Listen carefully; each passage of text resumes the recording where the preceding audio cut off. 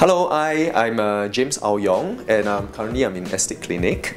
So one of the questions which I get is what's my take on guys doing injectables? So when I get a question, right, I'm always thinking like, why not? I mean, everyone do have the rights, right? I mean, in terms of wanting to look young, wanting to look youthful, regardless of our gender or even age. So, but more importantly, I feel the key thing is not to overdo things. If it's just for a good reason of maintenance, right? Yeah, why not? What are some of the major concerns which I face? I think one of the key things is in terms of my forehead. I tend to have a lot of wrinkles when I frown. Yeah, so the other key things would be the cheeks, because I naturally have a sunken cheek. So even if I get enough of rest, right, it will still kind of have a bit of sunken looking, yeah, which I'm not so comfortable with. And last but not least, it will be the jawline. Yeah, correct. So it tends to be very profound, and I like to shape it down a bit. So basically, what are some of the benefits which I feel the cheek fillers would actually help? I think most key thing is it gives a much more fuller contour to my entire face. So technically, I'll look more youthful.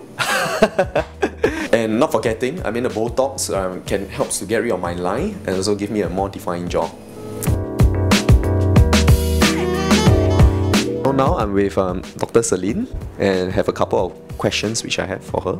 Hi everyone, I'm Dr. Celine Leong from Estate Clinic. So hi Dr. Celine, I just want to find out a bit more, right? What are some of the injectables commonly done by guys? Okay, I do notice that over the past few years, there are more and more male patients coming forward for aesthetic treatments. So commonly in the past, they were more of in the age group of about 40s to 50s, whereby they were looking for injectables like Botox to reduce their wrinkles due to aging. For example, around the frown lines and around the crow's feet area. But I do notice that in more recent years, younger patients have come up to me looking not just for wrinkle reduction but also other things like facial feature enhancement. So not just in female patients, the male patients are actually catching on into wanting to define their jawline with a reduction of the masseter, as well as fillers to enhance even their chin, the jawline itself, and other facial features such as the nose, the cheekbones, basically anywhere that a female wants to do. The male patients also are catching on that. Actually, most of them have minimal to no downtime. They usually involve an injection of fillers or Botox using very, very fine needles. And so many of my patients come during their lunchtime hours or after work or on the weekends.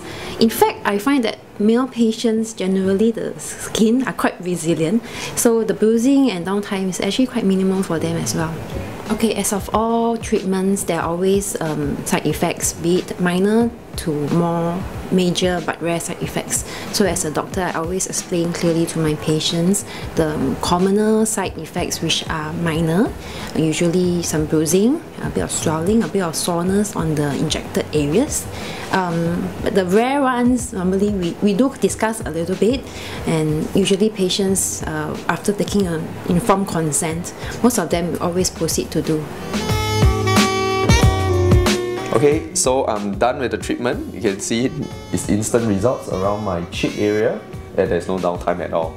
Dr. Celine is very gentle and thoughtful throughout the entire process. Yep, she's concerned whether do I feel any aches or pains, which I totally don't. So that's a plus point for doing the procedure in this clinic.